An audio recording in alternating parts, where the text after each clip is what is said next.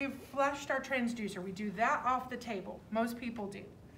Now you're going to take and you're going to pass that off to me.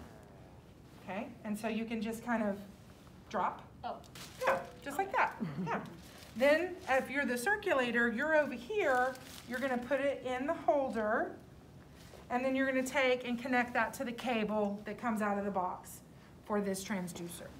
Now there's other things that we're going to have to learn about, like this needs to be at mid-chest level for every patient, blah, blah, blah. There's other stuff that we need to understand with the transducer, but now we're just talking about mechanics of how we do this. All right, next thing you're going to do is you're going to get your flush line.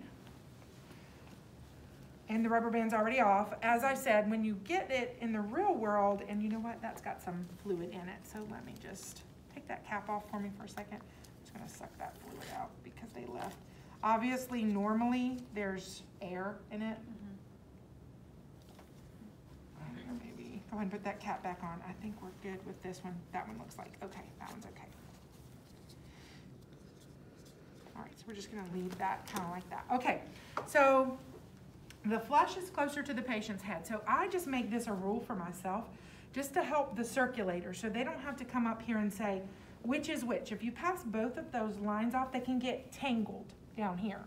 And so then I'm like, okay, which one's flush, which one's contrast? So if you'll do what I call split the pole, you'll put your flush on this side of the pole and you'll put your contrast on this side of the pole, because that's how it's going to be hanging anyway, okay? So you're going to take and just kind of toss it off. Good. Okay, and then go ahead and take that rubber band off. Try not to break it if you can, so we can save it. Good. Normally it'd be paper. You just tear it. You're going to do the same thing with that one. You're just going to pass it off. Good. So then I'm going to come in with my heparinized saline flush bag that we either have a brand new one of, or we saved some from the flush that we passed off over there. And so as the circulator, I'm going to just take off the cap, make sure that I keep that sterile. Plug it in and hang it up. Uh-oh, that one's broken, and that might be why we didn't use that one.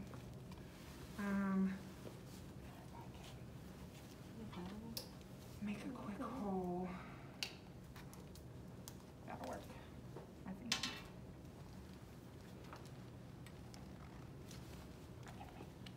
Ooh, you wouldn't have to do this in the real world. Okay, all right. But here we want to make sure we save these caps because we do have to reuse everything. All right, here's our contrast. It would be a full bottle. This actually, would you fill this? Put some more. Not completely full, leave me about that much, Amari. About that much.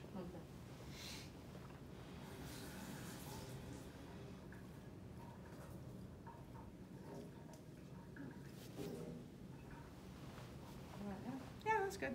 Thank you. All right, so we're pretending we just got this out of the, container or wherever we store our flush. Pop the lid off. Do the same thing. This was what I was talking about on the video. This is rubber, so you don't want to go in a shearing motion, because you could shear off some of that rubber and then it could be a particulate that you could actually pull up and inject into the patient. So you do want to go, these are going to be easier because we've used them. The brand new ones, it's going to just take a little bit of force, but you're just going to shove straight in. And then we're going to hang it. Okay, so now what you can do, and I'm going to say, go ahead and take off that large syringe and put all that flush back into your bowl. Now usually when I'm flushing, like it takes more. I sucked some flush out of the tubing, that's why we had a little bit more, but when I'm flushing my transducer, I usually don't end up but with about that much left. You don't want to have too much, because now what you're doing is you're using that syringe to draw down, to fill these tubes, okay? So you can go ahead and get rid of that flush like I just had her do. Okay, good. So first one we want to do is our flush line, okay? So you're going to open your flush, yep, and you're going to start drawing down. You want to kind of keep, yep, because air's going to rise, and you can just start pulling down. Same thing as with the transducer. So you're going to possibly get bubbles stuck right here. So I do like to have my hemostat and whack it as I'm pulling down. Okay. Yep, good. Hit in this area. And actually we have a bubble coming through the tubing. All right, so with that bubble, you're full. Okay, at this point, a couple of things you could do. You could just try to go ahead and push up, but I don't think that's gonna get rid of the bubble. So let's get rid of the air. Two ways we can do that. Turn your stopcocks all the way open.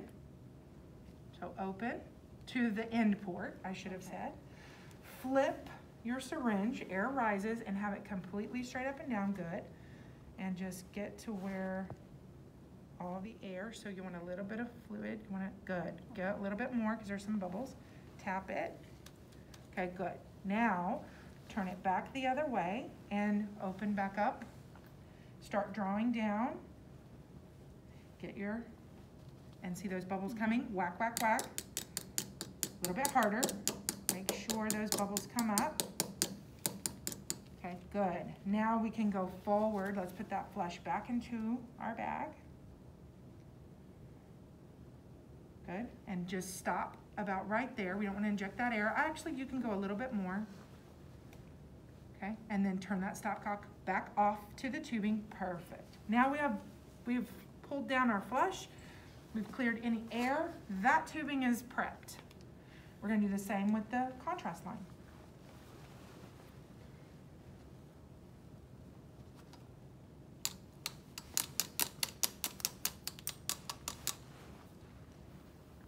Let me feel some pressure from that. Keep going. You also do want to visualize your line all the way up. Make sure there's no air. I keep going. Make sure it's looking good. No air. Is that good? Looks good to me. Does it look good to you? Yes. No air bubbles there. No air bubbles in any of the line. I want to go ahead and contrast is expensive. So let's push that contrast back up. You're just going to stop right before you get to the air bubble. Keep going just a good, a little bit. So we can waste that much. So go ahead and turn your stopcock back off. And now you can take that syringe off and just put that in your waist. Now you want to get your control syringe. So now you've cleared, you've prepped your transducer, you've flushed it, you've passed it off, you've prepped your flush line, you've prepped your contrast line. So now we're going to get ready for how we're going to be using it. So you can go ahead and connect. Now that is a swivel syringe. So you have to grab a hold of that part. No, this hand. Yes. And screw it on. Yes, you have to screw it on from the swivelly part. Because if not, see, this allows that syringe to swivel around. You do want to make sure it's nice and tight, but not stripped on there, but nice and tight. So you still had it a little bit loose, so just go ahead and make it nice and tight. All right, then we want to pull down from our flush. Okay, so we want to go ahead and get some flush, yep. Draw up flush. Hit it here. And there's some other techniques that I'll show you, like a fluid to fluid a little bit later, but right now I just want you to get the concept. How much? Go ahead and get a little bit more because we need to get that air bubble out. That looks good, all right? So let's now turn off the flush. Let's turn it completely straight up and down like we did before when we had the 30s, good. Tap it here. Good, that's good. Flush all the way through. There's no air. And set it down. And so that is prepped and ready to go for the procedure. Now if we're going to use an extension tubing, so look over there and see, I don't know if I have an extension tubing. So some doctors are actually, once we put it in the patient, they're going to connect straight like that to the catheter. Some are going to use an extension tubing. Let's grab an extension tubing. And so if that doctor wants an extension tubing, you want to connect it and have flush all the way in it also.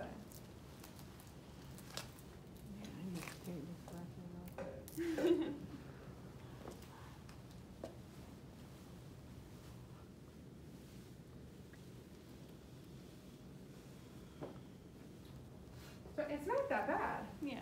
I mean, it's just getting, again, like I said, that's why I want you to start, make sure you got the concept of how to turn those stopcocks to do what you need to do.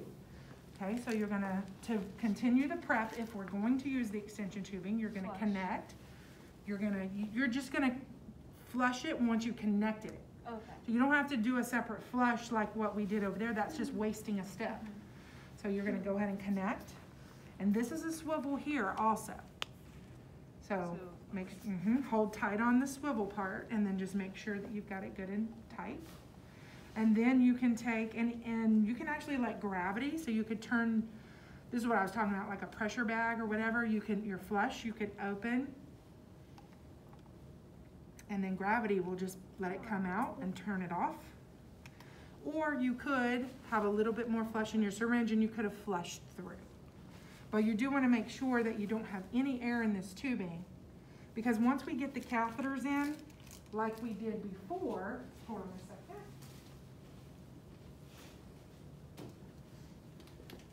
Give me that catheter. And so it's in the patient's body.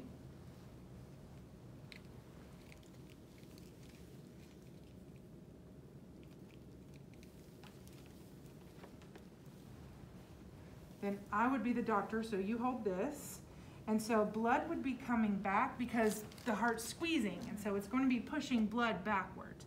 You would be connecting, so you would grab here. You would flush a little bit of flush, and it would be a fluid-to-fluid connection. Go ahead and connect. Tighten, pretty good.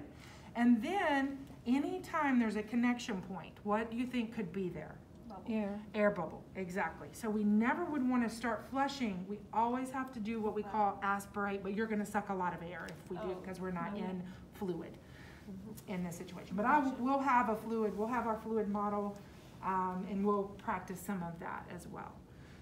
You would draw back, see good blood return, make sure if there was any air that it got here to the hub, and then you would flush forward.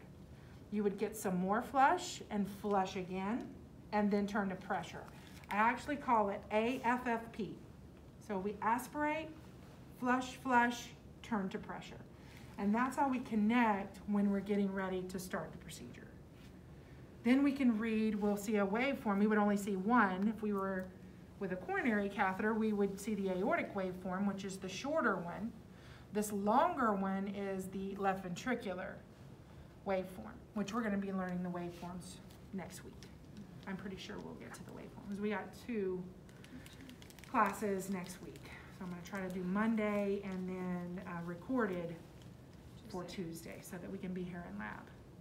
But that's how you're going to get that ready. Wow. And we have to do this for the pressure?